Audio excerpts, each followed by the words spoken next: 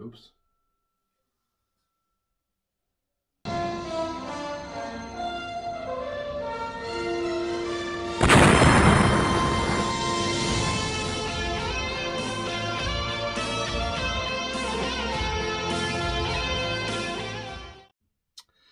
Hey guys, so it's been a while since I've got in front of the camera like this, and the last one was a few weeks ago, and I've just been too busy, tired, lazy to make a video since then, apart from roaming the ruins on the weekend, which requires more effort because you've got to walk up hills and through muddy fields and stuff like that, rather than standing in a warm, dry bedroom in front of a camera.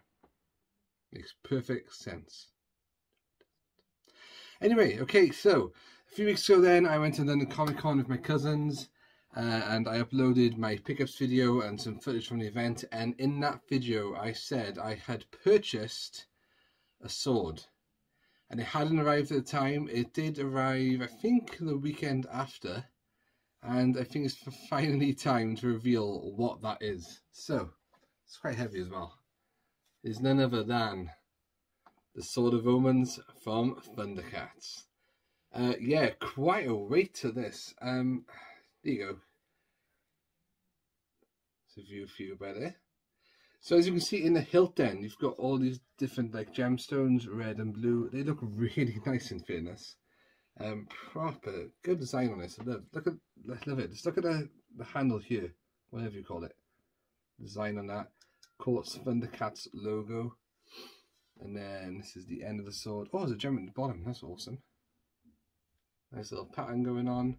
And yeah, so when the guy gave me the sword, it was hanging up, and I said, oh, I nearly bought it at the previous Comic Con we went to in Telford, and there was one going for like £45. I thought, oh, that's really, it's a good deal. It's going cheap. I'll have that one. And the guy in front of me in the queue bought it. I was like, no. However, I think this one's even better, and that's why it cost a bit more money. So yeah, I asked the guy, oh, please can I see that one? And because I had something in my left hand, he put it into my right hand. I was like, ooh, ooh. Because I'm left-handed, it was quite hard to hold that. I was like, my gosh, there's definitely a weight to it. And then, I don't know, when I was holding it in my hand, I was looking at it, I was like, oh. And I was looking at the price, and I was like, oh. And I was looking at the sword, I was like, oh, that's really cool. Then it was my cousin Gareth. My dad blames, we all blame him, it's his fault, that I got the sword. He used my own phrase on me, you only live once. It's very true. So I give it back to the guy, said, okay, thanks for that. I walked away, and I kept thinking about it. And I was like, if I don't buy it, I'm going to regret it. So I went back, I bought it. They don't give you the swords anymore at the convention, because you used to box it before, and it's illegal to take these outside of the house. I guess in case you chop someone's head off, something like that. So he had my details, and I give him my email address, and I was a bit concerned because I didn't have, when I paid, I wasn't given like an electronic receipt. And me and my cousin was talking then for the next couple of days, saying, I still haven't had it. He said, oh, I'm sure you'll have it by the end of like tonight. And I was like, still haven't had it.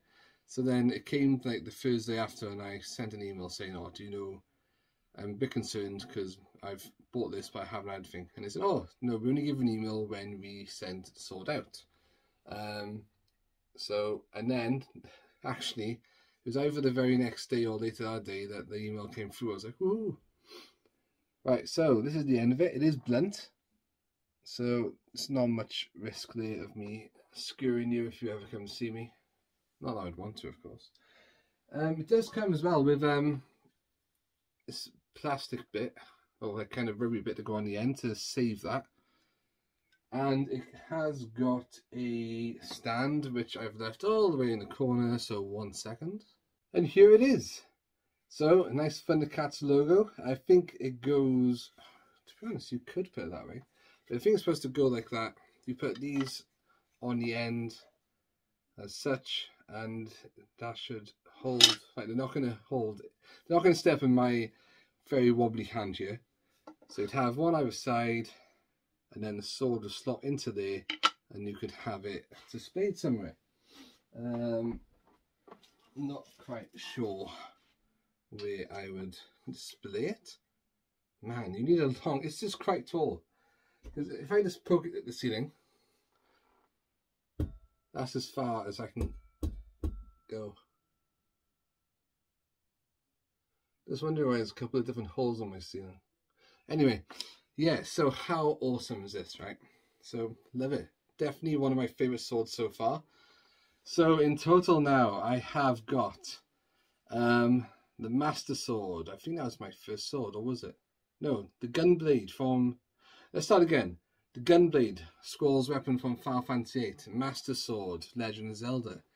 Keyblade from Kingdom Hearts. And now number 4, the Sword of Omens from Thundercats. As displayed here.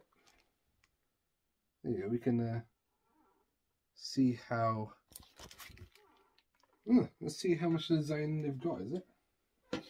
Okay, so... yeah, in fairness, that's pretty good. Okay, anyway. And there was something the owner of this sword told me when he was selling it to me. He said, apparently, legend has it that one of these swords is actually real. And it's proper magic. And, yeah, you get to see, like, visions of the future or what's happening at the moment. And, like, how ridiculous is that, though, guys, right? What would the, you know, odds be of this sword being the actual real sword that would allow you to do that? I mean, absolute rubbish, right? Right? Okay then, let's try this. Sword of Omens, give me sight beyond sight. Holy shit!